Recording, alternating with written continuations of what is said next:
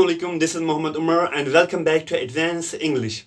Today I am going to teach you some sophisticated English words so that you can use them in your English conversation. Furthermore, if you wanna step your level up in English language, then stick on this video till end. I am pretty sure that you are going to gain a lot in this video. So let's get started here. It's exquisite. Exquisite means when something is extremely beautiful. Guys, जब कुछ बेहद अच्छा होता है, बहुत beautiful होता है, बहुत अट्रैक्टिव होता है, तब हम इस वर्ड का इस्तेमाल करते हैं. The word is एक्सक्यूजिट. Take an example. Her watch is एक्सक्यूजिट. The next word is remarkable. Guys, try to pronounce it as I am pronouncing it. Remarkable. Guys, the meaning of this word, when someone or something surprise or impress us. जब हमें कोई surprise और impress करता है या कोई भी चीज़ या कोई भी इंसान इम्प्रेस और सरप्राइज करता है, तब हम इस वर्ड का इस्तेमाल करते हैं. Take an example. After the accident she made a remarkable recovery और he was a remarkable man. Number 3. Explicit. Explicit. इस वर्ड का हम तब इस्तेमाल करेंगे जब हम कुछ एक्सट्रीमली क्लियर वे में एक्सप्लेन करेंगे या कोई करता है, उस टाइम हम इस वर्ड का इस्तेमाल करेंगे explicit. Take an example. Example की मदद से आपको ये समझ में आएगा. He gave us explicit instructions about the work. The next word is stubborn और एडामेंट. ये वर्ड हम तब इस्तेमाल करते हैं जब हमें किसी को डिस्क्राइब करना होता है कि ये बहुत जिद्दी है. आप एक एग्जाम्पल लीजिए, उससे आपको ये क्लियर हो जाएगा. सपोज वो बहुत जिद्दी है. ही इज एडामेंट और he is stubborn. The next word is exponential. Try to pronounce it like this. Exponential. Exponential.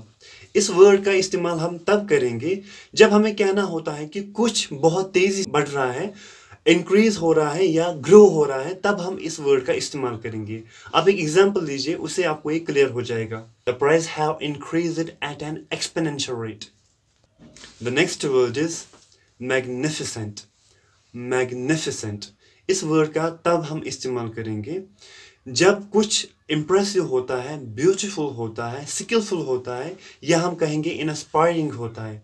आप एक एग्जाम्पल लीजिए, उससे क्लियर हो जाएगा. Suppose they gave an magnificent performance. They gave a magnificent performance. और we can say, take an another example, that the view from the top of the mountain is magnificent. The next word is empower. Empower. ये word हम तब इस्तेमाल करते हैं जब हम किसी को कॉन्फिडेंस, अथॉरिटी और स्ट्रेंथ देते हैं कुछ करने के लिए. आप कुछ एग्जाम्पल्स लीजिए, उससे आपको ये क्लियर हो जाएगा. Take an example that my videos will surely empower you to speak with anyone. और दूसरी एक एग्जाम्पल लीजिए आप. Army is now empowered to operate this mission. The next word is dope. Dope. Traditional English में इस word का meaning drugs के related था, लेकिन मॉडर्न इंग्लिश में इस वर्ड का मीनिंग कुछ अलग से है.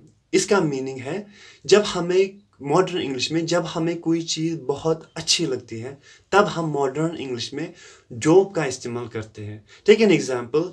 आपकी गाड़ी बहुत अच्छी है, ये मुझे बहुत अच्छी लगती है, ये बहुत अच्छी है. हम बोलेंगे योर कार इज डोप.